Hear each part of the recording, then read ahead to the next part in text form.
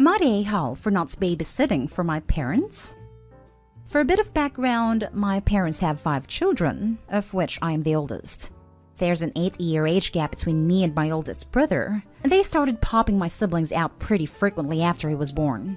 My youngest sister is 6. My childhood and teen years were spent taking care of my siblings. I never went out with friends or dated cute boys because I was always too busy doing dinner, bed, and bath time for 4 children. When I got older, I signed permission slips and attended recitals in plays like a parent should. When I turned 18, I was made the official emergency contact. Even now, the youngest 2 call me mommy sometimes. About a year ago, my parents told us that they were expecting another baby. I was 21 and had moved out, but I was staying at my parents' house to take care for my siblings during lockdown while my parents worked their essential jobs. This is pretty horrible, but I wasn't happy for them. I made it clear that I had no desire to raise any more children for them. I told them explicitly that they were not to ask me for anything concerning this child, because I was ready to start living my life. This past month, they have begun to call me on my days off and asking me if I could watch my new brother because they want to have nights off. I have declined every time. This weekend, when they called and asked, I hung up the phone. My family's pissed, and they keep sending angry texts and messages, saying that I'm being selfish and that I took it too far. I still don't feel bad, but I need to know. Am I the a-hole? Edit. I have been told by friends and family members to just cut off my family and go on with my life. A few comments have shared a similar sentiment. I would just like to say that this is very difficult for me. I'm having a hard time going from seeing these children 24/7 to not have seen them in months. As a sister and their former primary caregiver, this is painful for me. I'm definitely not ready to move out of town or go no contact. Now for the top comments. Not the a-hole. What they're doing is called parentification. It's a form of child mistreatment. They are the ones being selfish. They brought another child into the world, so it's their responsibility to parent. You made it perfectly clear where your boundaries are. Stand firm and enjoy your life. This is exactly right. The a-holes are OP's parents. OP's not the selfish one. Their parents are, and they took it too far having children that they can't seem to be bothered to actually be parents to. If they want nights off, they can take turns at being the parent for a change. It is definitely not OP's responsibility.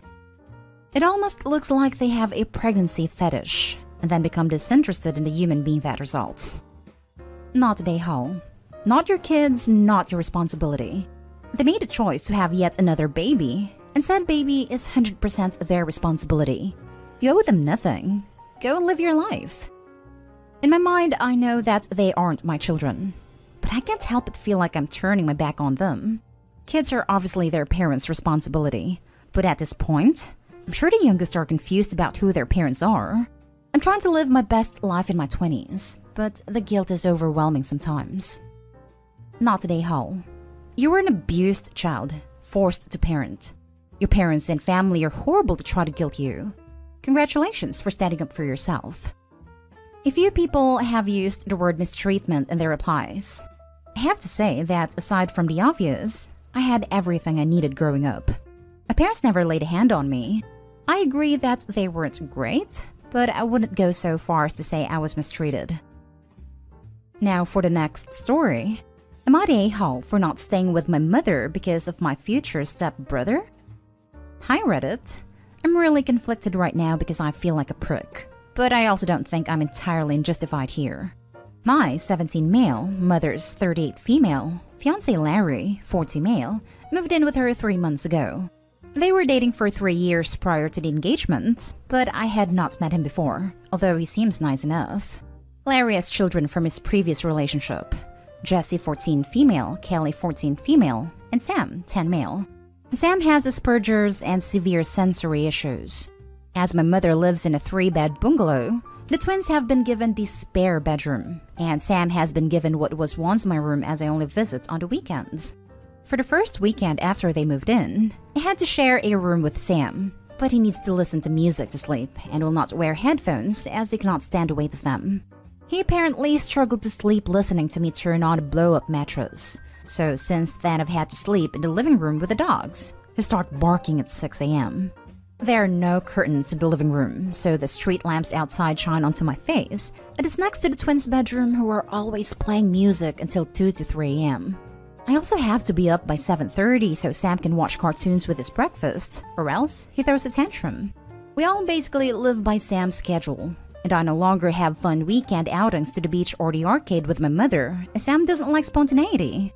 I know it's hard for everyone, but it's been 3 months, and it's not getting any easier, and I'm exhausted by Monday after barely sleeping every weekend. As I'm over 16, my parents have always allowed me to decide how often I spend with each of them, and I've requested to not stay over at my mother's anymore, as I'd prefer my bedroom at my father's to the blow-up mattress in her living room. My mother was clearly hurt by this and taken aback, apparently unaware that I hated the arrangement so much. I have no issue visiting on Saturday, so I still see her, but I do not wish to sleep over.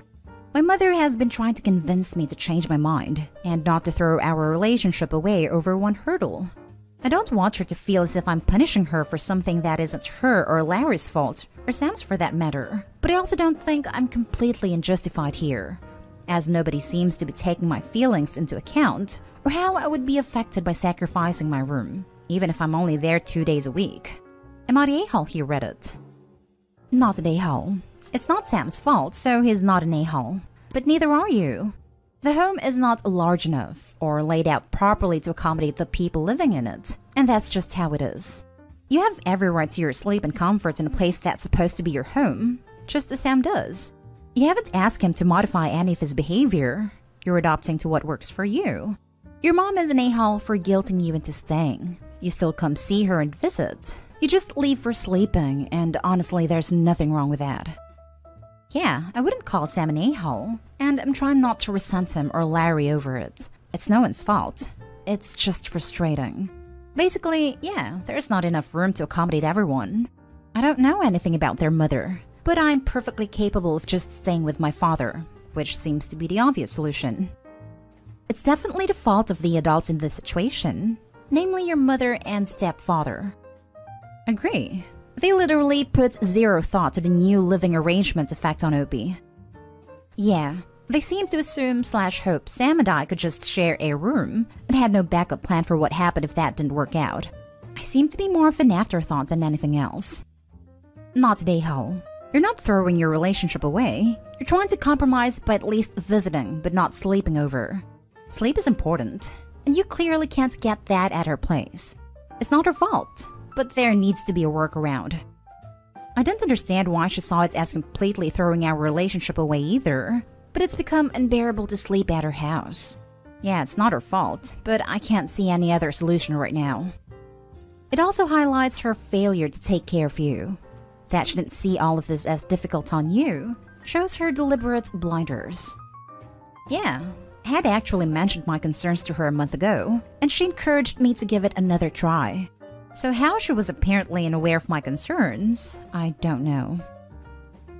Next story.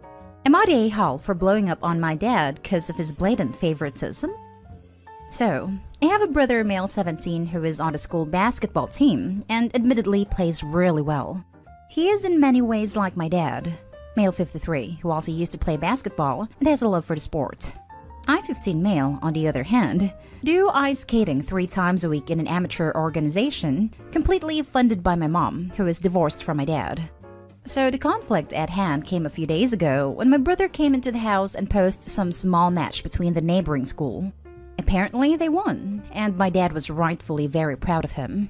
We had a dinner for him with his favorite foods, and my dad made a comment saying I wish I took up basketball as well since I have the physique for it. I'm a very tall guy. I told him that I do have a sport I like already, and he responded with, well, yeah, but I'm talking about something more like a real sport. After that, I kinda blew up on him, telling him how he's never come to my performances, never had any financial investments in my hobby despite paying my brother hundreds of bucks, or how he never took me seriously, etc. He said that while he loves me and wants to support me, he thinks that my brother can go somewhere with basketball because it's recognized as a sport, while ice skating can't, and that's why he doesn't take it as seriously. I don't know what came over me, but I just got teary-eyed and ran to my room and have barely talked to my dad at all. My brother came in and told me I was overreacting and should apologize to my poor dad, and I think he might be right. So Reddit, am I the a-hole for overreacting? Now for the comments. Not the a-hole. It is not about the sport, but about the deliberate invalidation to glorify another. 1. Your father is setting double standards in a way that the scapegoat will never meet, and the golden child can effortlessly meet. No matter what you do, he will never be your brother. 2. Your father is using obligation and guilt to make you switch to basketball, a category that you don't like, and where the favorite child will remain unsurpassed. The unfair setup that your dad wants is meant to further reaffirm your current status as the designated loser in the family hierarchy. 3. Your brother, while enjoying the status as the favorite, normalizes your dad's favoritism and minimizes your pain. This is a common pattern in toxic families. I highly recommend the book Toxic Parents: Overcoming Their Hurtful Legacy and Reclaiming Your Life by Susan Forward.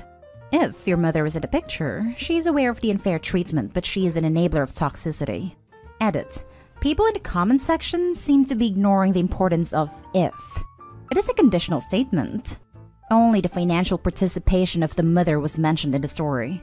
Financial contribution is not everything. It does not equate to participating as a true parent in other aspects of parental responsibilities, particularly setting and teaching healthy boundaries in the family, calling out unfair standards, and toxic behavior/mentality.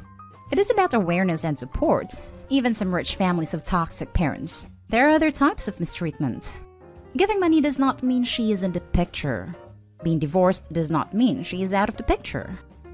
Mom is divorced from dad and fully supports Opie. Otherwise, this comment has it pinned correctly, Opie. You are not the a-hole. Your family dynamic is very messed up. If you can ask your mom for therapy, starting now is good. Ice skating is an Olympic sport. The strength, flexibility, and balance alone makes it worthy. Your dad is obviously a man's man, but that doesn't mean he has to be an unfair and horrible father. You're not the a-hole here by any means. Good luck, and maybe we'll see you win gold. Ice skating not being considered a manly man sport astounds me. I mean, it's basically ballet on a slick surface with murder blades strapped on your feet. But yes, throwing balls through hoops is the manlier sport. Not an a-hole. Your father was insensitive. He also is wrong about the athleticism required for ice skating. Former world champion Kurt Browning used to skate with Edmonton Oilers during their practices. He could skate rings around the players, who were shocked by this. But anyone who knows ice skating knows it's not easy. Last story is titled, Would I be the a-hole if I got my little sister's college scholarship revoked? I, 21 male, have been an avid writer my entire life. I have written 3 full-length novels that I'm almost perpetually reworking, a book of short stories all set within the same universe. I have been working on this universe and the characters within it since I was 13, and it is all very personal to me. This week, I found out that my younger sister, 17 female, won a massive scholarship by submitting one of my short stories. I would have been upset regardless of which story she'd taken, but she happened to pick one based around my experience feeling othered because of my autism. My sister is not autistic and has actually tormented me for my autistic traits in the past. So the fact that this was the story she picked to steal from me almost feels like an attack. In addition to submitting the story, she also had to write about what inspired her to write the piece, and even thinking about what she must have made up makes my blood boil. My parents are currently struggling for money, and this scholarship would pay for almost her entire first year. Both my parents know what my sister did, and they both asked me to just let it slide, because my sister having the scholarship is helping our family out a lot. They were also worried that the school my sister has been accepted to might find out and rescind her admission. They are both using the excuse that she is just a little girl who made a dumb mistake, and that it would be petty and over the top for me, an adult man, to hurt her future over it. I don't want to hurt my parents financially. I don't even really want to hurt my sister. But I don't want her to have this scholarship. I have all the proof that she's not the real author of the story, but would I be the a-hole if I actually sent it in? Should I just let it go for the benefit of my family? I don't want to hurt my parents financially. I don't even really want to hurt my sister, but I don't want her to have this scholarship. Not the a-hole, but you can't have all 3 of those things at the same time. Make your choice and the consequences will follow. This sucks it happened, but you are going to have to make a choice. I would suggest start securing your stories in some way. If they are on a personal computer or flash drive, password protect the files. If they are on paper, move them to the PC and password protect the files. This. Also, Opie, it's time to start sending out the story she stole from you for publication. She's proven that it's ready to be published, so publish it, and any other work she had access to, and make damn sure she doesn't have access to anything more you write. You would not be the a-hole, but understand this decision will likely come with consequences. It will impact your family financials, is likely to get your sister kicked out. Most schools have pretty firm plagiarism policies, and it will absolutely impact your relationship with all of them. Your sister has poor ethics, and she should learn, but you'll likely bear a piece of that cost. Good luck. I would be pretty angry if this situation happened to me. This is something that I would be furious at my sibling for, and it would hurt our relationship a lot. I don't think I would say anything though. Getting your sibling kicked out of the school she is hoping to attend, and losing a scholarship while your parents are helping pay for school will certainly damage your relationship with your parents. I hope he's completely in the right, but it might be a better idea not to say anything, at least for now. If Opie decided to try to get their work published, that changes the story. And at that point, Opie should be honest and expose the sibling. She should decline the scholarship. She can say that on further reflection, she has realized many of her words were heavily inspired by your works, and that she cannot accept an award for it. She should absolutely not admit it is actually your work. You should absolutely not admit it as your work unless you are planning to publish this work. Doing either will mean she is thrown out of college and that no others will take her. She should take a gap year to do community college and get her prerequisites out of the way while she saves money to attend next year. Edited to add, if you wreck your family to prove a point or she takes a merit award she didn't earn, your parents allow it.